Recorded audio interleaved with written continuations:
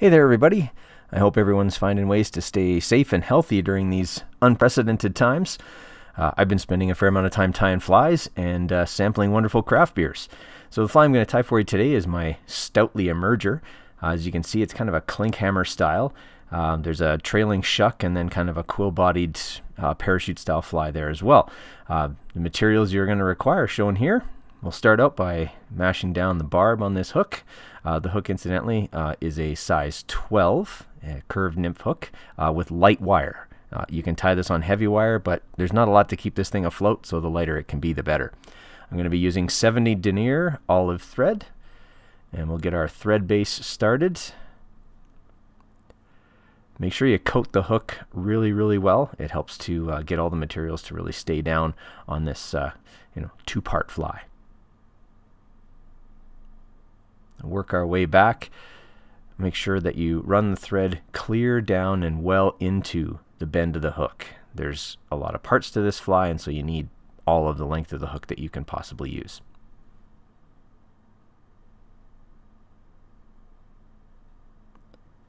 All right, so we'll snip off our tag end, and then we will be using our first material, which is the tail for the trailing shuck.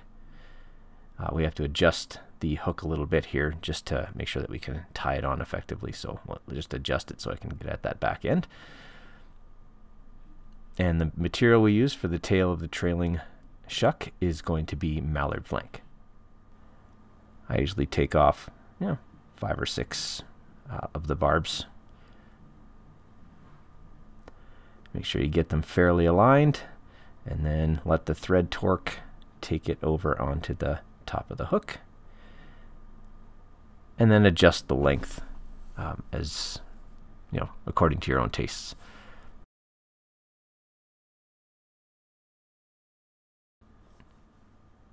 And of course, this is not a fly where I tie down the entire length of the feather. I cut it off, trying to save weight on the fly. Next material that comes in is the Larva Lace, and I either use clear or olive. In this case, I'm using olive. And again, we don't want to have too much extra on there because it's extra weight. You want to tie it back as close to the Mallard Flank as you possibly can. So you can see I don't have a lot of tag end here once I finally get it on. Now, the other part that's difficult on this fly is getting the taper correct.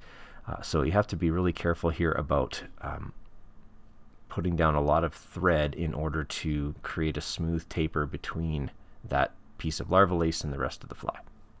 And so that's what I'm doing here.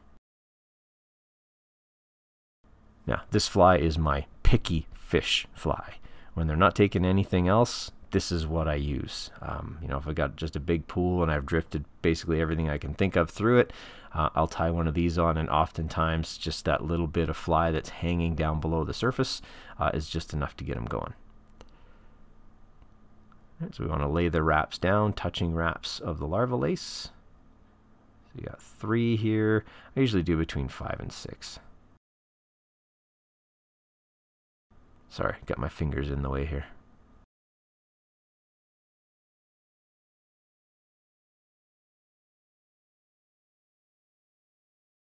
Actually, I think this ended up being 7 wraps. But who's counting? All right, so we're going to secure that down. And make sure I get it secured down really tightly, because again, I want to be able to taper this fairly well.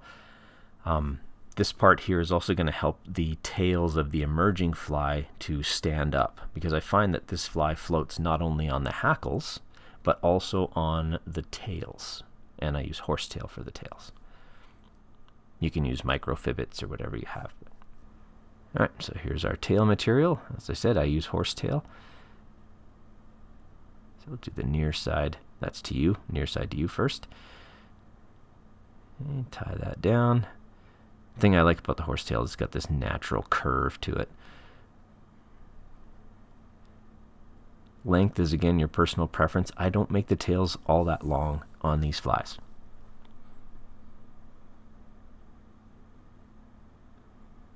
And work our way back here and tie in the other side.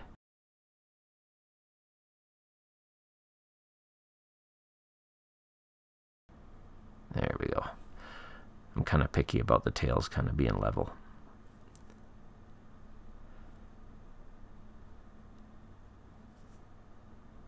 And we'll cut those off so they're the same length. Alright, now we're going to put in the post, and for that we use this white foam. You can use sheet foam. Basically what I've got here is kind of pre-cut strips of it. Obviously you could also use Antron or, you know, whatever material you like to use for your posts. I like to use the foam just because, you know, a little extra flotation. It's nice and white and visible.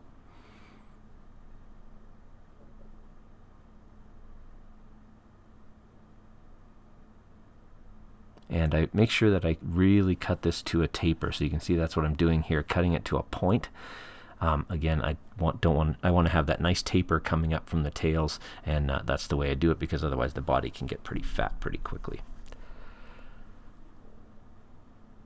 And you see, I don't put that all the way back to the tails. You'll see it better here once I move my big fingers out of the way.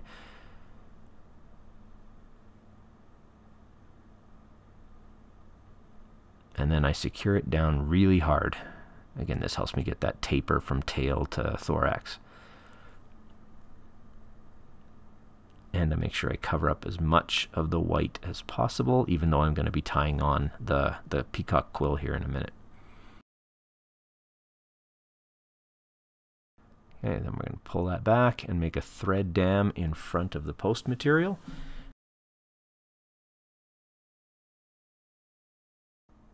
So I put lots underneath there to get it to stand up straight, and then I usually give it a few wraps around the parapost.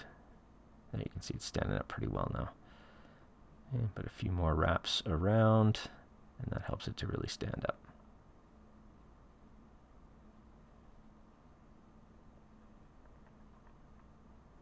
Now obviously I'll trim a little bit off of that later. I would never leave the parachute post that tall. Now we're going to tie in the body material, which is my chemically stripped peacock quill. Obviously you can use synthetic quill here as well. I actually just saw some of those online. I think I might try them out. But this is chemically stripped using a bath of bleach and then a bath of baking soda, and then I treat them afterwards with just some dollar store hair conditioner, because I find that helps keep them kind of flexible so they don't break. All right, so I tie it in on the near side, near to me this time, and then run the thread up to the parapost. And then I put it in my holder, my bobbin holder, because I find when I'm using the peacock quill, anything that I bump or anything like that can cause the quill to break. Okay, so we start out with touching wraps, and then I start to space it a little bit more to get that look of segmentation.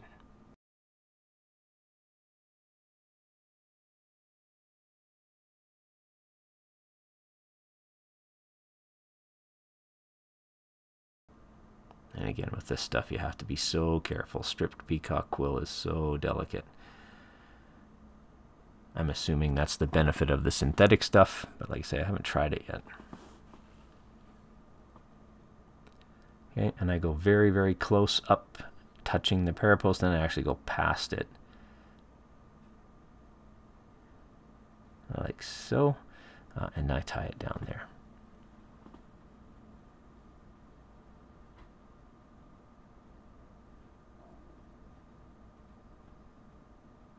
Alright, so now that we're done with that, we'll cut it off. Be careful not to snip your thread here. Okay, next material, okay, is our UV clear fly finish. This is the Loon UV stuff, and I put it over all of the quill here. Really makes it pop, and of course protects it, because again, it's a fragile material. If you don't coat it with this stuff, I find that after one fish, maybe two, it's just thrashed, and the fly is useless after that. So this gives it a little bit more durability, but I find also really magnifies those quills and the segmentation. All right, we'll get the torch out here and give it a shot with the torch. Right after I snipped that little thing off, it was bugging me.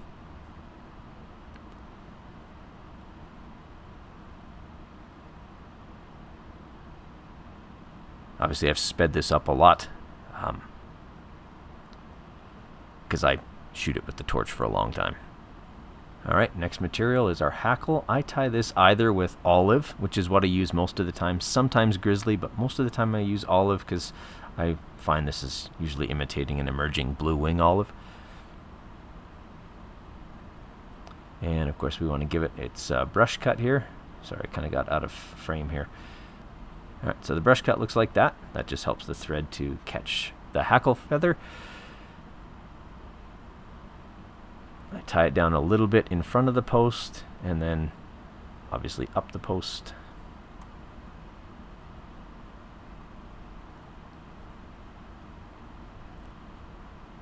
Okay, so you can see here about how far up the post I go. Obviously you can go further up the post if you really like stacked hackle.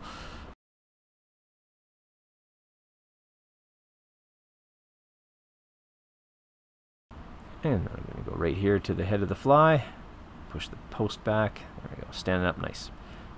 Now I'm going to put a little bit more of the UV cure on the post. I just find that helps me to, once I have the hackle wrapped, I can give it a shot with the torch and it kind of stays there.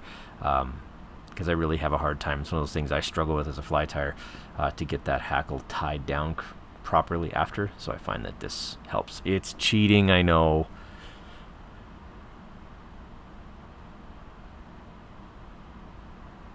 Alright, so we got 1 wrap, 2, 3, 4. That's usually good enough. Now I'm going to give it a shot with the torch here, just to kind of help it stay on before I tie it on.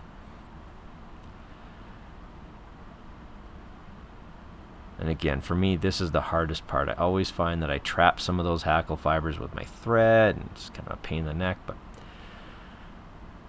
alright, so I'm going to try and stay underneath, pull up a little bit. There we go. I didn't trap too many. There's 1 or 2 there right in front of you. That's not too bad. Okay, so hackle fiber is secured. I didn't have to wrap too many times because I already had it secured with the UV cure. Snip it off close.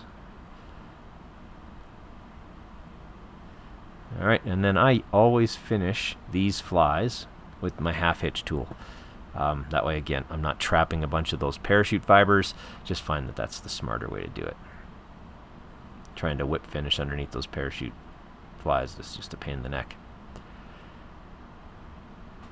Alright, so a couple half hitches here using the half hitch tool. Couple, 3, 4, whatever.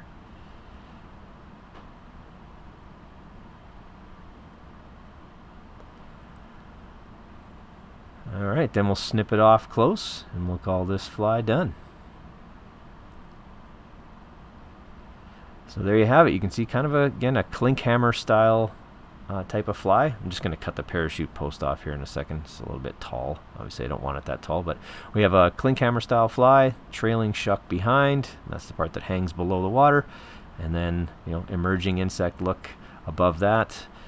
And it seems to float pretty well on both the tails and the hackles. I usually put some floatant on both the tails and the hackle. So thanks for watching, everybody. If you enjoyed the video, please consider subscribing, leave a like, share it with your friends. You can follow me on social media, Instagram, Twitter, Facebook at Midlife Flysis. This summer, hopefully all this quarantine stuff will be over and I'll be able to do some guided trips. So if you're interested in guided walk and wade fly fishing trips in southern Alberta, please get a hold of me. I've got a website, link in the description, and we can look at maybe taking you out and getting you into some fish. Thanks for watching, everybody. Tight lines.